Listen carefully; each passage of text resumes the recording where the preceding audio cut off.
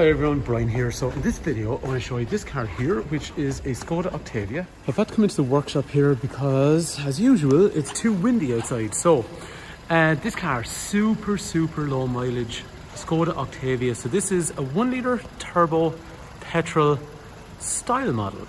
So my understanding of this car is that it has 115 brake horsepower. We'll go for a drive in a minute. So in the video I just want to run around the features that I think are nice on the outside, and the inside we'll go for a drive as well.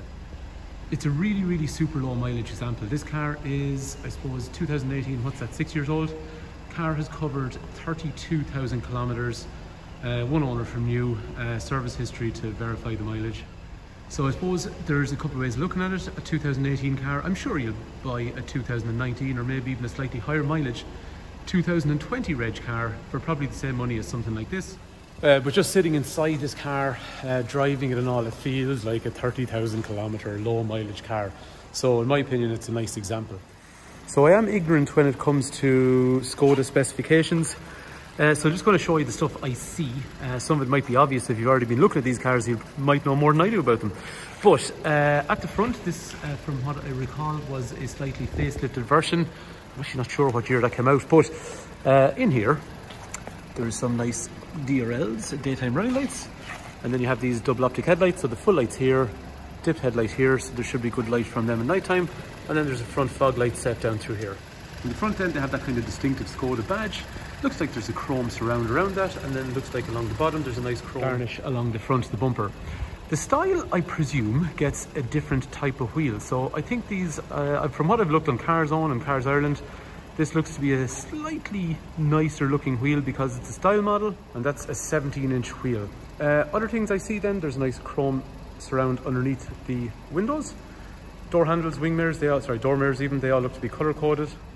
And then round in the back then, the taillights look to have a nice LED in through there. Again, I suppose the thing about these Octavias was the level of practicality that was in them. I've been watching Octavias on the roads for years. A million years ago, people used to love, kind of, in Ireland, reliable cars, taxi drivers, people with families used to love Toyotas.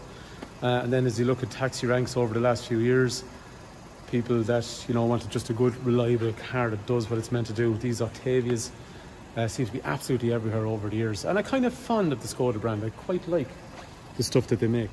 So my assumption is the person that's going to buy this car is looking for something that they want to drive for 5 to 10 years, drive the wheels off it, use it for really pragmatic use. And the thing about it is, so many people buy SUVs these days. Like, we sell millions and millions of Tucsons, well, not millions, sorry, hundreds of Tucsons per year, because people want something bigger. But I have to admit, when you look at the boot on something like this, it's a boot size that most SUVs, if not all the SUVs we sell, would envy to have. It is way bigger and more practical. If you're going to the airport or you have some serious amount of luggage to bring with you, this trumps any normal size SUV that we sell. And I don't mean here just because we sell Hyundai. I mean Hyundai, Honda, Mercedes, Opel, those brands that we sell. This boot is way bigger than all the SUVs. The other thing as well is the back. So if you look at the room that's in these, okay, the headroom, about the same as like an SUV, you know, Sportage, Tucson, Tiguan, probably maybe might be a little bit higher actually even. The legroom actually is way better, admittedly, in something like this. There's way more space back here. So the only thing I'd say to you, so if you're looking for a family car, so many people are going to buy an SUV, and actually they're forgetting the boot is way bigger in something like this. The legroom is probably better in something like this. But the only thing that this doesn't give you is the elevated driving. But if you don't care about the elevated driving in an SUV, don't see why you wouldn't buy something like this. And even when it comes to saloon cars these days anyway, there's very few options left available on the market. Skoda seems to be one of the few manufacturers that are doing that. Storage. This man was a retired man, played a lot of golf, and I have to say the boot is in excellent condition. I bet you it has a spare wheel. It does, yeah. Spare wheel as well. The beauty of these was that they were kind of a hatchback saloon sort of setup. Over here, nice little materials used along the door there. God, I don't know what you'd call that, but it looks well. Electrics for windows, child locks over here, Isofix, which is pretty easy to access. Just clip them off. Isofix over there. 3 drinks holders, a ski through, so you can pull that down and then you can access the boot. Down through here, rear ventilation, USB connectors. The rear of this car, again, this person, like I was saying to you, retired, played a lot of golf, didn't do a lot of driving. So the inside of the car, in the back and the boot, is in excellent condition. Again, same materials, front and rear electrics for mirrors, and they're heated and they're folding. So I presume that's maybe because it's a style model. Okay, it looks like there's lumbar support for lower back, height adjustable seat, rake reach steering, so it goes in and out and up and down as well. Now maybe because it's a style model, it also seems to get lumbar support for the lower back and a height adjustable seat for the passenger. Because the poor old passenger often in a lot of cars gets forgotten. Over here, there's a CD player. There's SD cards, if you want to have music and stuff like that there. And then, okay, in through here, I don't get a camera, but I get a park pilot, so for parking sensors on the rear. Okay, in through there, storage, movable armrest, drinks holder. That's actually a drinks opener. I have another video I can send you. If you put the bottle down and you turn it, it kind of holds it in place while you're twisting the cap, and it's pretty cool. Gears are 6 forward. Like you're saying, 1 litre TSI, 115 horsepower. Driver and passengers have different temperatures. Nice big multimedia screen. I like the resolution on these, the way they work. They look smart. They look kind of smart. So navigation, I presume it'll have Apple CarPlay and Android Auto. Sure does, and there's something called SmartLink, so that's pretty nice. All the controls in here, average speed, fuel efficiency, they're kind of easy to use, and you know, they look quite visually nice as well. And then controls over here for volume. Lighting controls for headlights and indicators, wiper controls. Headlights are automated from here, and then controls for front and rear fog lights. People in car sales videos are obsessed with flat bottom steering wheels for some reason, I don't know why.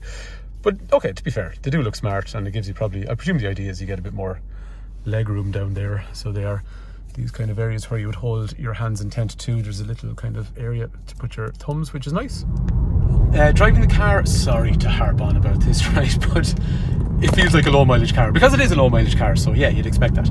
It drives nice, like the steering feels good, the gearbox feels good, the clutch feels good, the brakes feel good.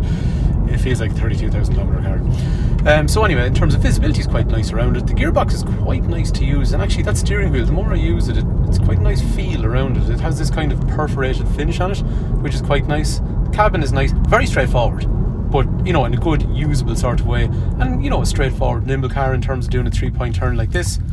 Like we're saying to you, clutch feels good and the gearbox feels good, so when you're swapping, you know, from forward gear to a rear gear and then back to a forward gear again, it's nice and light and straightforward, and it's 115 horsepower.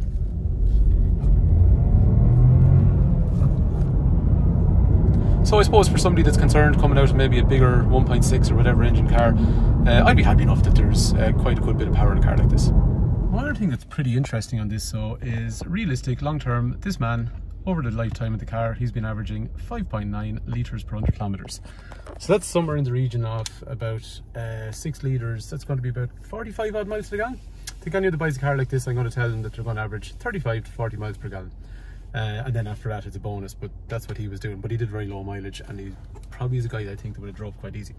So if you're looking for an 18 Octavia, yes, it's not the cheapest one on the market, but I think it's probably one of the better ones, if not the best one out there. It is a 6-year-old car. It's not absolutely perfect. It's not possible to have that. But what I mean by that is, yeah, there's a couple of little blemishes I need to get buffed out and things like that. But overall, in my opinion, it is definitely one of the best, maybe even in the top 3 of 2018 Octavia 1 litre style petrols in the country. And I apologise for sounding like a big sales pitch, but feck it, like, you don't get too many real low mileage ones like that. It is a nice one. If you want information, 086 843 1945. Brian's my name. Sorry, I'm standing here because it's so windy. Call, text, WhatsApp if you want information about trading in a car or whatever you want to know. Car supplied with 12 months warranty, NCT, pre-sale service. That's it. Thanks for watching.